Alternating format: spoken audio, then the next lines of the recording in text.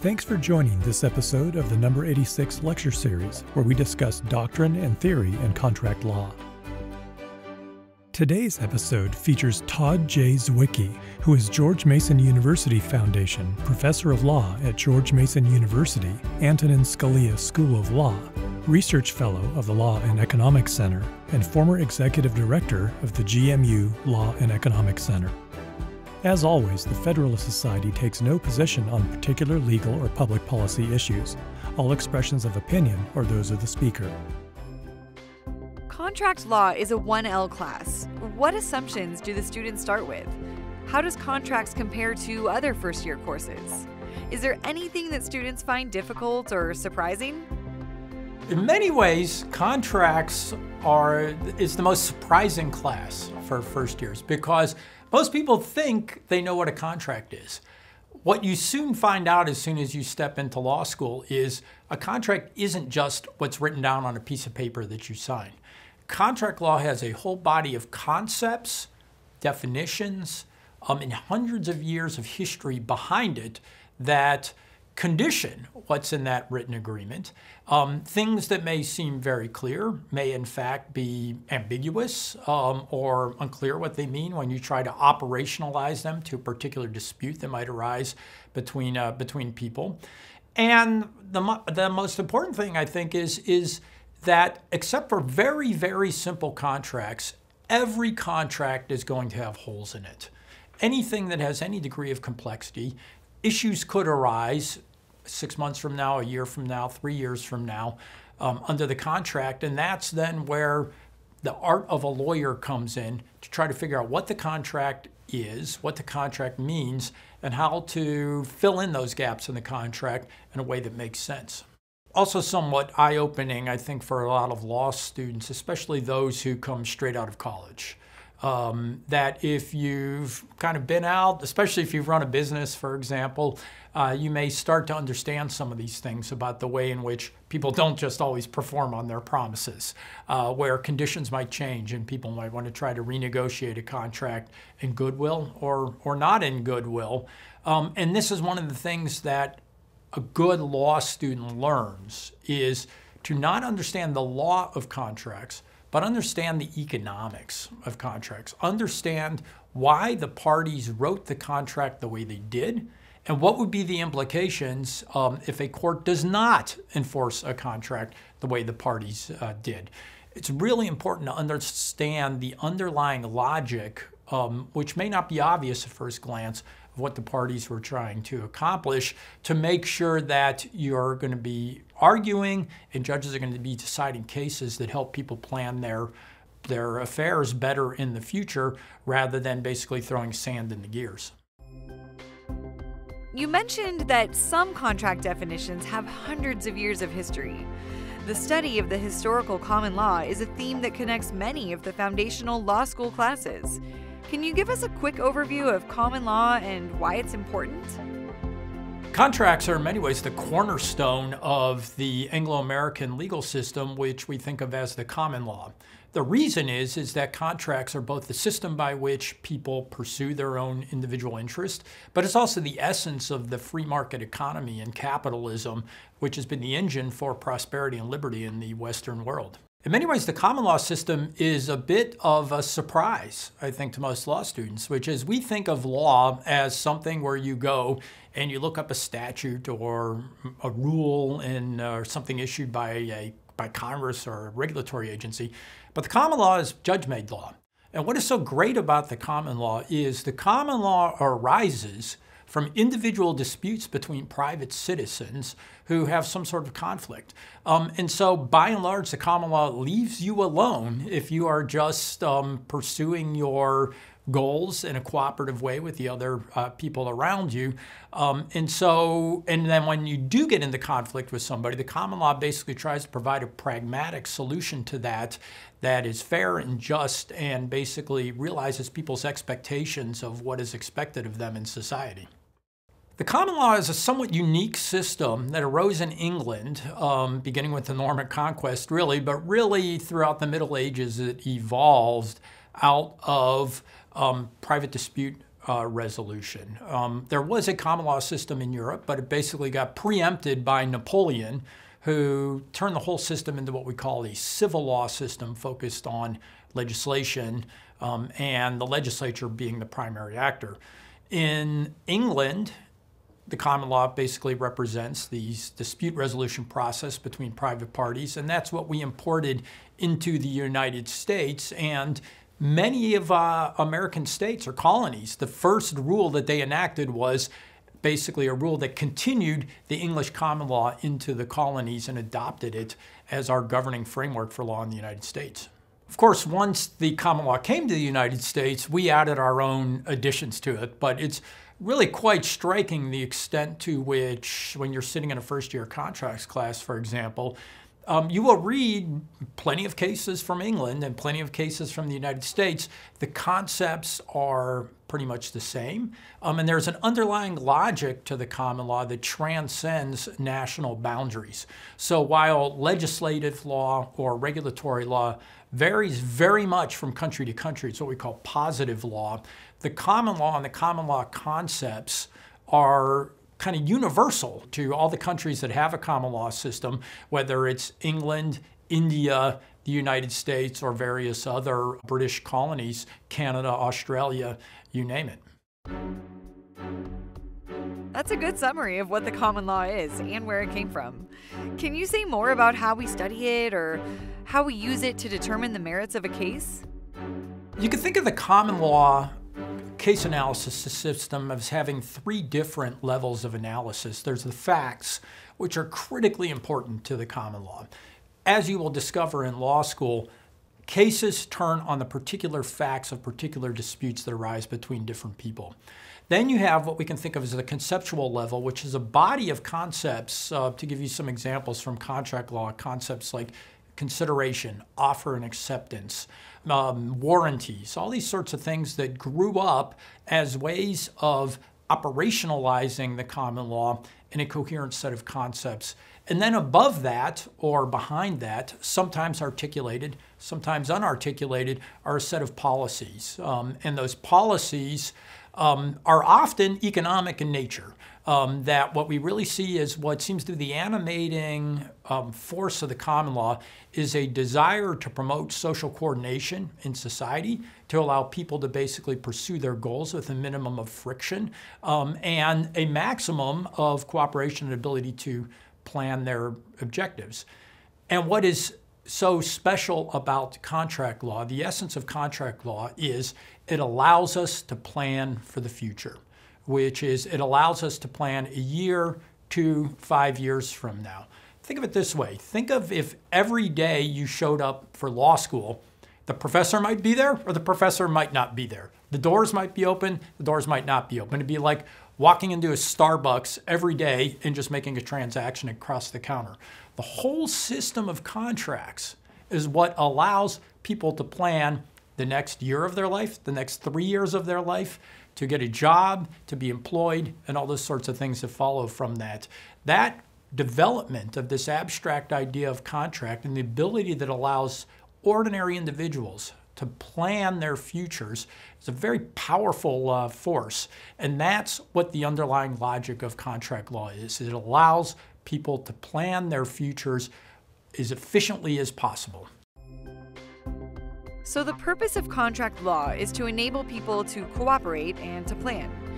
Say more about how contracts fit in the common law framework as you've described it. Contracts, in my view, is the best way to think about the common law and the most coherent way of thinking about how to think like lawyers.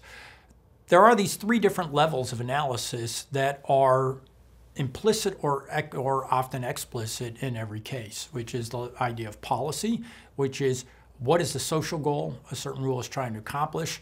There are the legal doctrines, such as consideration, offer, and acceptance, and the like. And there are the facts of the particular case. Now, what's very interesting is most law students think that second level is what law school is about, which is the rules and the doctrines. It turns out that's the easy part of law school. What is challenging and what separates a good lawyer who can think like a lawyer from a bad lawyer who can't is which is understanding which of those three levels of analysis is important in any given case, and being able to move back and forth among those levels of analysis through a narrative framework that basically presents a compelling case to a judge or a jury or whoever a third party might be. I think one of the most surprising things that law students learn early in law school, and in many ways is the difference between a layman's understanding of contract law and a lawyer, is most people think of a contract as a promise to do something. In fact, contract law says a contract is a promise to perform an obligation or to pay damages if you don't. Or more precisely, as Oliver Wendell Holmes put it in one famous case, a contract is an obligation to pay damages, and that obligation can be discharged by performing the contract. So what does this tell us? That the essence of contract is paying damages rather than actually performing the promise. What is the logic of damages? Damages is the idea that you can either get a performance from this particular person, or if you can get the performance from somebody else, then you get the performance from that third party, and the party who breaches the contract has to pay you damages in order to do that. At common law, the idea of specific performance, which is forcing somebody to actually perform what they have promised to do, is the exception rather than the rule. The standard remedy is contract damages. Specific performance is only in specific situations where you would not be fully compensated by receiving damages. What might that be? For example, a unique good, such as a Van Gogh painting, where you can't figure out what an alternative would be for a Van Gogh painting, or a unique antique car, for example. But if you just bought a new Ford F-350 truck, and the dealer you've dealt with doesn't come through with the contract, you can go get a Ford F-350 truck from somebody else that is not the exact same truck, but good enough, basically identical for purposes of contract law, and the presumption is that you would get the replacement performance, and the party that breaches would pay you damages rather than you being actually able to enforce the contract as written. Contracts is in many ways the king of the common law, which is that the entire sort of society of freedom and free markets in the Western world is predicated on the idea of freedom of contract, and that people are autonomous individuals who can control their lives, pursue their own goals. And contracts is really the essence of that system of private ordering and individual liberty. Can you give us an example of a foundational case that illustrates key legal concepts in contracts? One of the key ideas of contract is a contract exists to minimize the cost of parties entering into reciprocal promises. That involves providing default rules for the standard terms that parties might want for a contract, but it also embodies an idea called the mitigation principle, which is that if the contract falls apart later on, you want to try to resolve that problem at minimal cost. Now, why does that matter? Again, the idea here is the Coase theorem. The basic idea is that when you enter into a contract, both parties are expecting the contract's going to work out well for them. If it turns out that it doesn't, then you don't know which party that's going to be, who's going to be the one who's going to want to get out of the contract. So the assumption of contract law is that at the time you enter into the contract, neither party knows whether or not they're likely to be the party that might want to breach or the party that might be the victim of the breach. And so what would they want as their standard terms? They would want the terms that encourage them to minimize damages at the time of the breach. So here's a classic case, a case called Hoekster versus de la Tour. This is a 19th century English case where there was this fellow who was going to go off with some English baron to Europe and travel around for the summer. Well, it turns out the baron changed his mind and told Hoekster, your services are no longer necessary. What did Mr. Hoekster do? He went out and he got himself employed by somebody else, another baron who was going to Europe. When the time came around where theoretically they were going to go to Europe together, Hoekster was no longer available. What did Mr. de la Tour do? He said, I don't owe you anything because you went off with this other baron.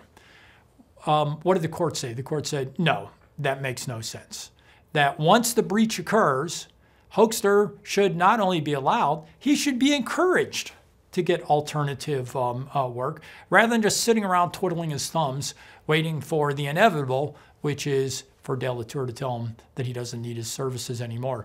That's a good example of contract law providing a mitigation principle, which is that in that case, De La Tour is trying to get himself a windfall, but over the long run, what would parties want? They'd want a rule that not only allowed but encouraged guys like Hoekstra to go out and get alternative work so that he was being productive for the economy, minimizing the damages that he would otherwise cause to De La Tour.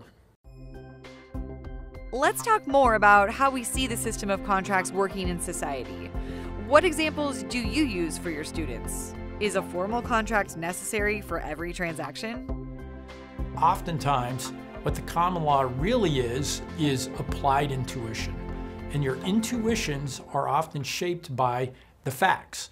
And merely by living kind of in an organized society, we start to pick up sort of what is expected of different people in terms of what degree of honesty, what degree of promise keeping, what kind of contracts will be enforced and which ones won't. So for example, a promise made in the context of a family, say a parent promising to take their kid to the playground, is very different from a promise made in a market setting, such as contracting with a daycare who will promise to take your kid to the playground.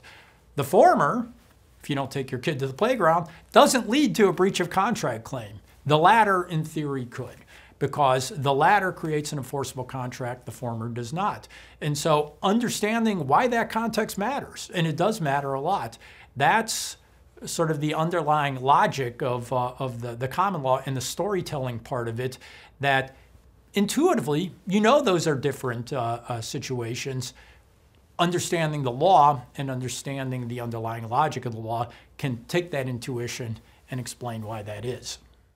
Contracts cover everything from the cup of coffee you buy today, which may not, at Starbucks, which may not look like a contract, but has a whole network of promises embedded in that transaction, from the idea that that the coffee is going to be healthy for you, right? That it won't be adulterated, all the way through to complex contracts for software development, recording contracts, contracts to manufacture things, put them on ships, load them from ships, distribute them.